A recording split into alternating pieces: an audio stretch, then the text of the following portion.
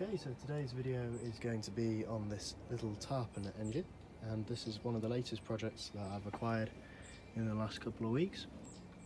Now, Tarpen engine was originally used for a generating set, and it would have actually, funnily enough, gone on that base there. So the engine would have sat there, the exhaust pipe just there would have gone into the base, followed its way around and come out there. So it's a way of silencing the engine.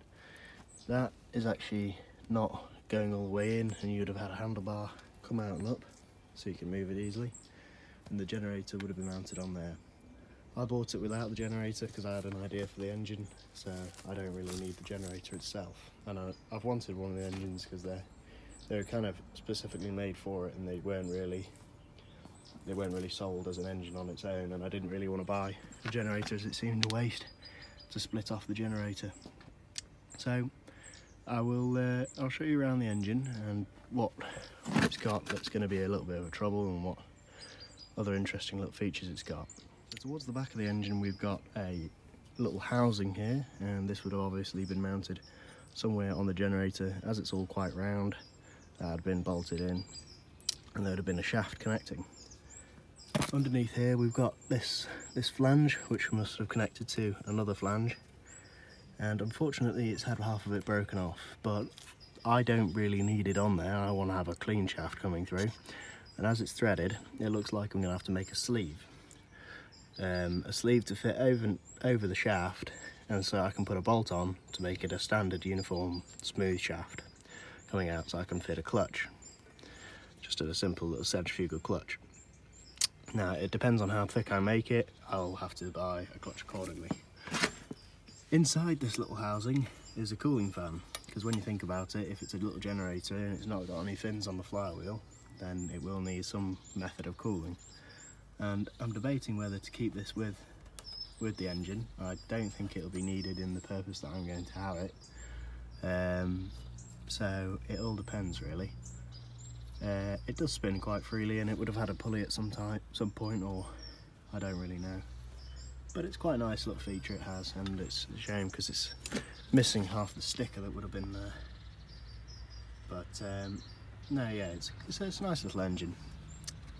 Now, on the carburettor, we've got another slight problem.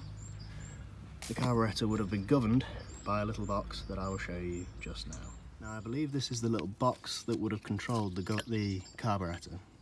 Now, obviously when you put a device or plug something in on the generator, it creates a load, and when the load is created you'll need to alter the engine's revs accordingly.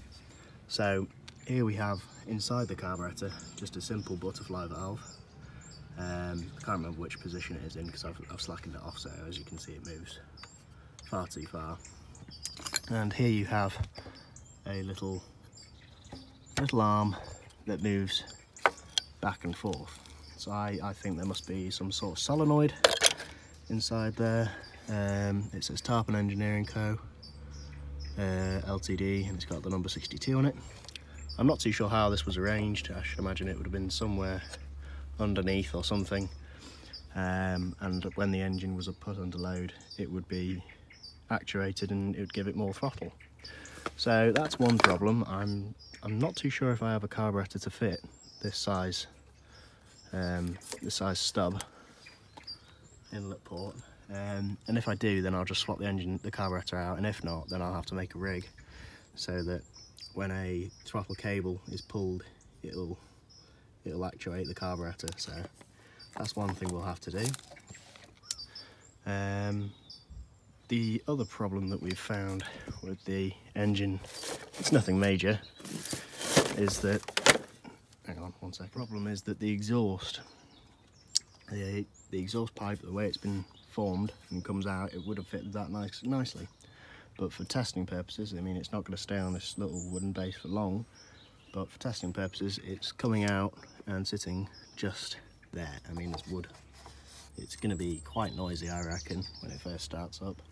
So what I'm planning on doing is cutting it off at the manifold where it bolts in. It's like this little, it's the same shape as that. Cutting it off and putting it in a different way and welding it so it's just coming out maybe to the side at an angle or something like that, I'm not too sure what I can do yet. I mean, I might swap the ends over as well, so it's got a larger piece coming out, so it can go out to the side. I don't know. So I'll give you a quick look at the badge, just for interest. You can pause the screen if you want to have a read of it if you need it, say if you've got one or anything like that. But no, it's got quite good. It's got spark and compression, so yeah, it should be a good little engine. We've got a few problems to sort on it first before we start it, but I'll keep you updated, and let me know what you think in the comments. Thanks for watching, I hope you enjoyed, and I'll see you in the next video.